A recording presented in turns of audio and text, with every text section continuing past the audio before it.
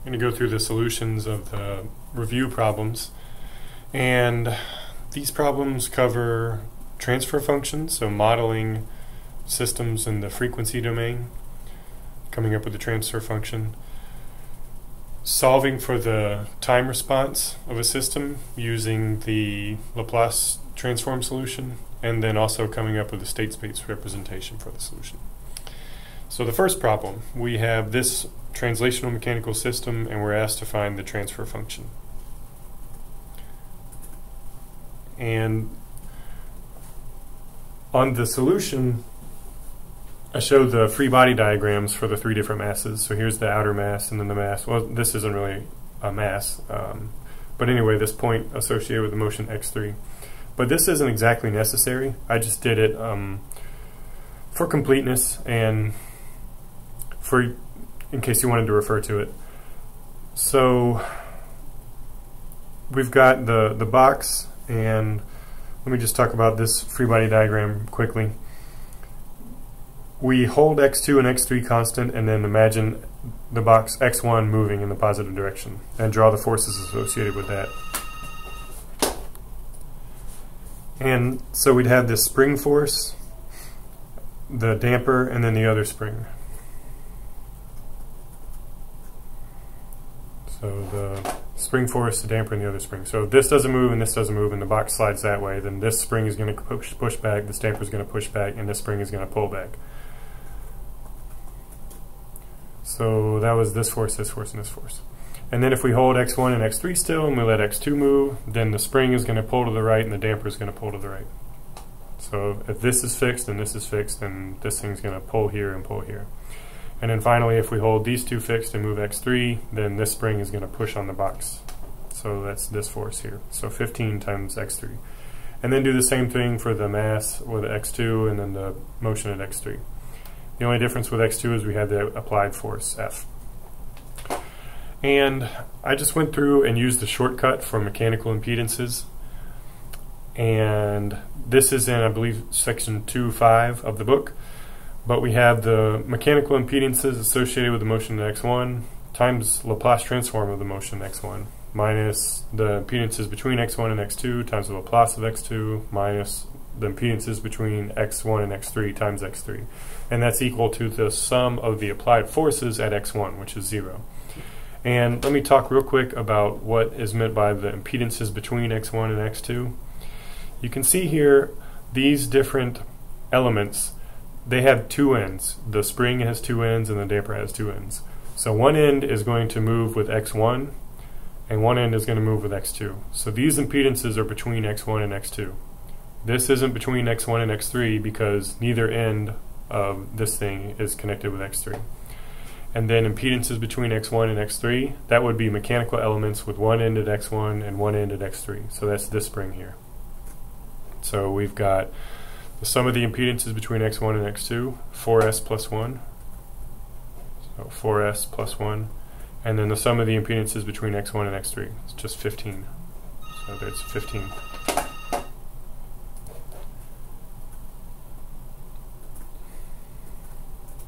And then we get two more equations, so do the same thing for the motion at x2. So negative sum of impedances between x1 and x2, sum of the impedances associated with x2, and minus the sum of the impedances between x2 and x3. Impedances associated with x2, that means all the impedances with one of their ends at x2, so all the elements. So we've got this one, and this one. And then the mass is associated with motion at x2. So that would be 3s squared plus 20 times s plus 1. And that is all equal to the sum of the applied forces at x2, which is the Laplace transform of the applied forces. So that's the Laplace transform of f of t. And so we get three equations. Putting those in matrix form, we get this matrix here of the coefficients times this vector x, Laplace of x1, Laplace of x2, Laplace of x3 is equal to the Laplace of the input forces. So to get the transfer function, we would solve for x3, and that will be in terms of f, and then we would factor out the f. So to solve for x3, you'll use Kramer's rule. So that would be the determinant of this matrix, or this determinant here, divided by the determinant of this matrix. And this numerator here is just this matrix with the third column replaced with the right-hand side over there. And once we factor all those out and group everything, we come up with this transfer function.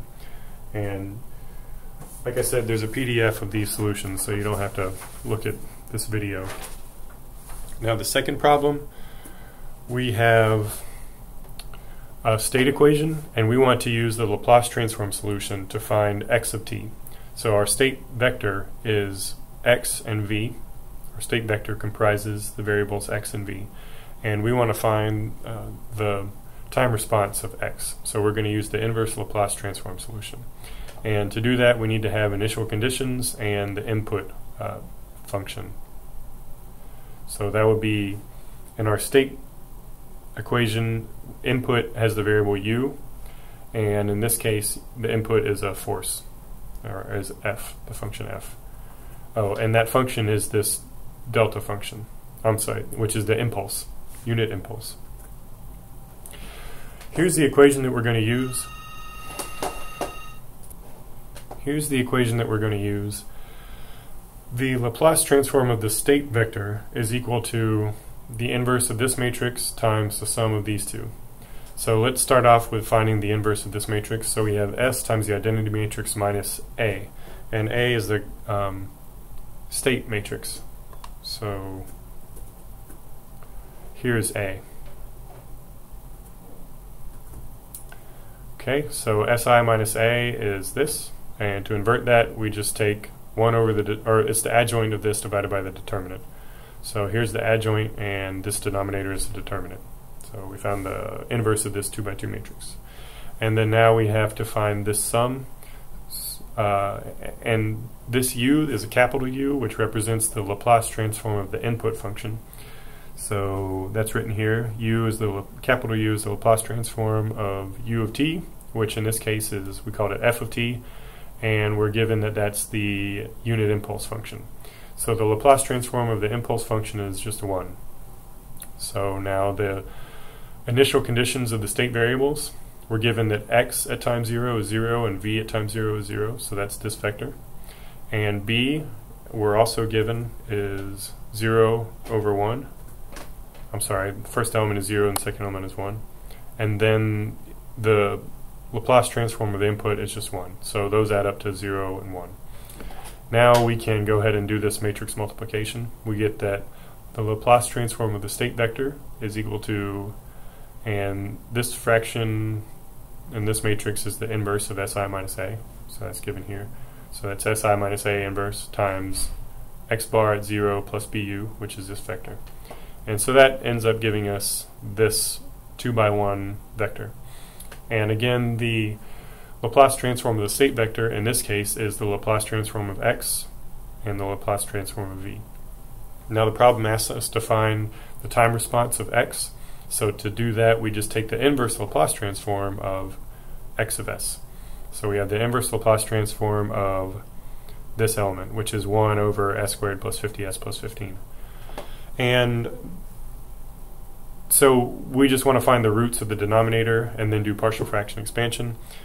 I made a mistake when I wrote this. I had meant for the roots to be 5 and 10, which would have been the case if this had been negative 50 and this had been negative 15.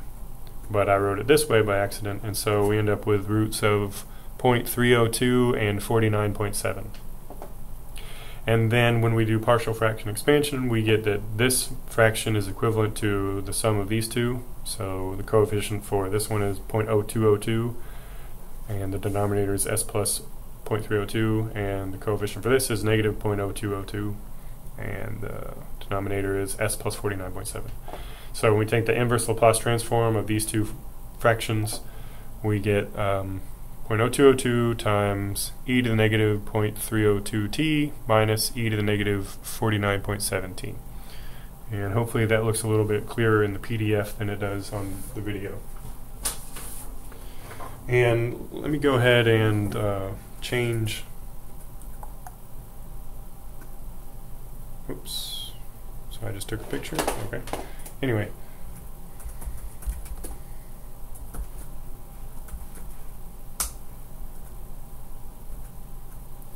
Okay, so now the coefficients are right. So that if for people who haven't done this problem yet, I'll post these review problems and I change the coefficients so that now the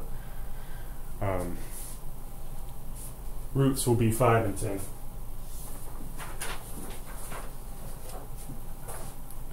Anyway, moving on to the third problem.